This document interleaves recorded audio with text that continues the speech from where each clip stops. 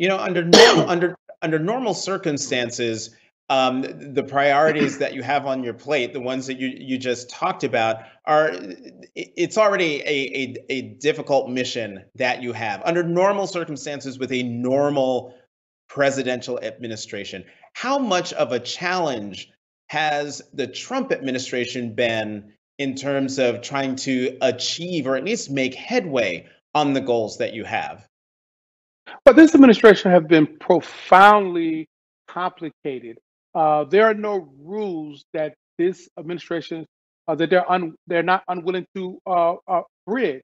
You considering elections because of the Holder Shelby decision, which undermines Section 5 of the Voting Rights Act. We have now seen a regional problem that's been in the South to spread nationally, where attempts to suppress the Black vote or the vote as in places like Wisconsin, Philadelphia, and Nevada. And so, as we adjust our program to turn out the Black vote, we also must account for efforts to suppress the Black vote. And that's inclusive of platforms like Facebook. That's why we built out a campaign called Stop Hate for Profit, along with our partner organization. This democracy has been stretched to the brink. It is the role of the NAACP and many others to push back as hard as possible so we can get back to a space where we're more familiar with and advance questions of equality. Have you had any?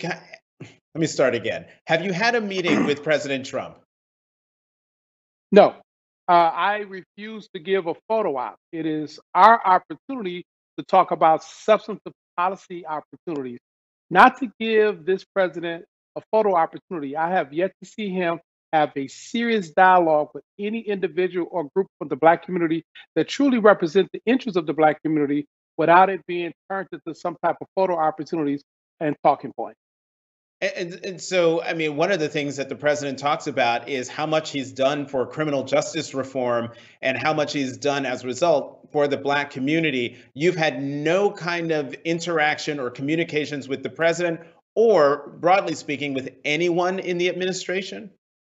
So let's start with the first part of your question. It is offensive to say I've done a lot for the Black community because I've done something with criminal justice reform as if that's a sum total of who we are and our experience as African Americans in this country.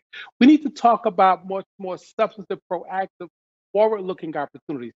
There were some outreaches by this administration concerning him speaking at our convention one year. I have sat down with Secretary of HUD, Ben Carson, but for the most part, they have not been serious with engaging the African American communities around substantive opportunities to move this nation, to move our communities forward. So the other thing that the president talks about a lot, I believe it's opportunity zones and how much that is helping the Black community. So I take it from what you've just said, you've not even had any conversations with him or anyone in the administration about your views or counsel on that.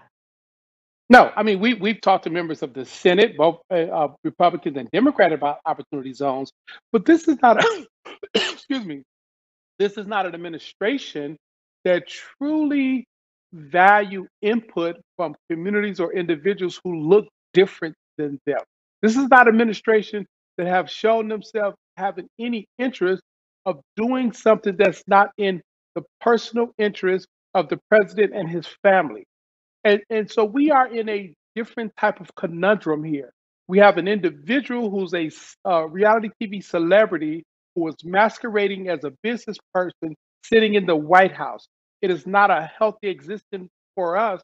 And organizationally, our time is better spent preparing for this upcoming election than anything else.